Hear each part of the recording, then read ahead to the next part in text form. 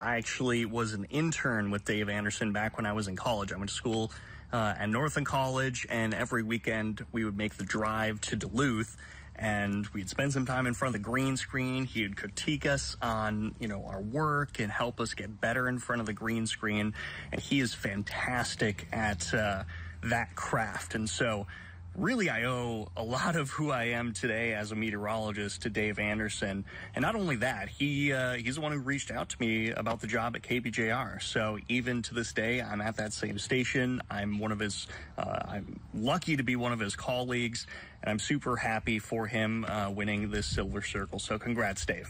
Our very own Dave Anderson, meteorologist, has been inducted into the prestigious Silver Circle, which recognizes those who have made a significant contribution to television for 25 years or more. Yeah, and here with us today is Dave. A big congrats, Dave. That is so exciting. Thanks so much, Briggs. It is a pretty small circle, and I've been hoping to get in for a while. And usually my hopes have been dashed. But well, this is the year. This is the year. I join illustrious people from our station like Barbara Riles, Michelle Lee, our former founder, Bob Rich, Dave Jench, our former news director, and now they put an Ely guy into the mix as well. Well, you're in good company, it sounds like. Really? And I know you have to have worked in broadcast television within the upper Midwest for 25 years or more, but you are well beyond 25 years. What got you into meteorology in the first place? Well, that's an interesting story because, frankly, it was Jack McKenna, probably the greatest weatherman that this market has ever had. And when I got my first job here at Channel 6, they put me in Jack's department drawing his weather maps on computers because he was a World War II era meteorologist. He didn't have any time for computers. In comes Dave, Yes. So he would draw the weather map on a piece of paper and give me the numbers and hand them over to me, and then I would load them up into our very first weather computer, a Liveline System 3 Hunter, which had its charms, but it also broke down quite rapidly and commonly and frequently. This was in the era when computers, you could reboot the machine with a floppy disk in the time of a commercial break. And now with our WeatherMax, WeatherMax goes down, we're not getting it back to life in time to finish the show. So the simpler machines had a little bit of charm. So anyway, I was drawing maps for Jack. And then after a little while, they said, well, you know how to work the weather computer. Why don't you do fill-in weather? Wow. And this was back in the era when you didn't have to be a meteorologist. McKenna was because he had military experience in it in World War II. Yeah. But otherwise, to be a weathercaster, you just had to stand up for 3 minutes and not fall down. And so without any education in meteorology, me and lots of other people at the time would just copy what the Weather Service was saying. But then in the 90s, Dave Jench got this kick that we should have degree meteorologists in our weather department for some authority. Sure. Yes. And so then I was told, go back to school and get a meteorology degree if you want to keep helping.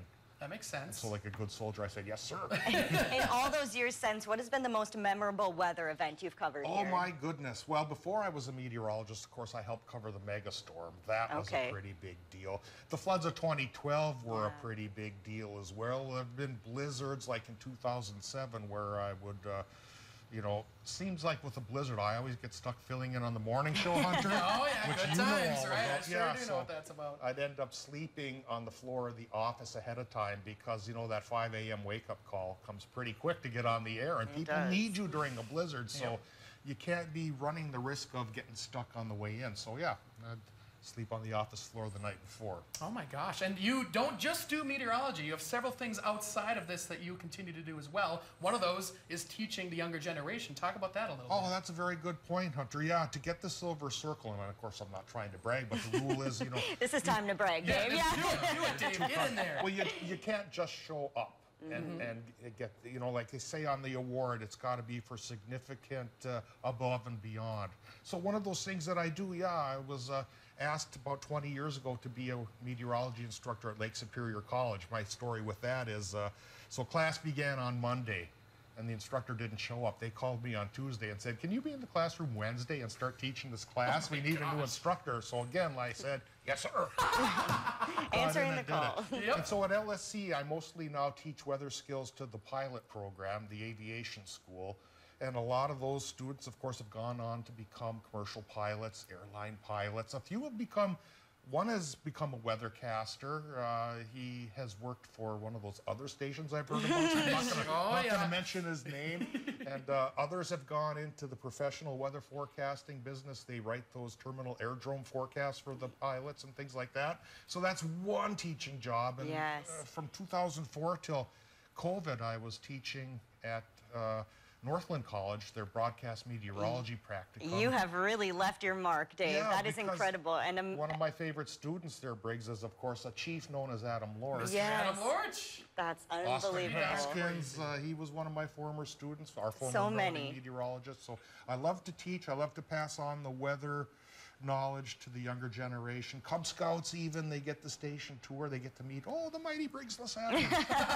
Well, we have all learned so much from you, Dave, so thank you so much for everything you've taught us and so many others within the industry. So Dave is going to be honored during the Emmy Awards ceremony down in the Twin Cities next month on October 14th, and we cannot wait to celebrate you then. So thanks so much for being here, Dave.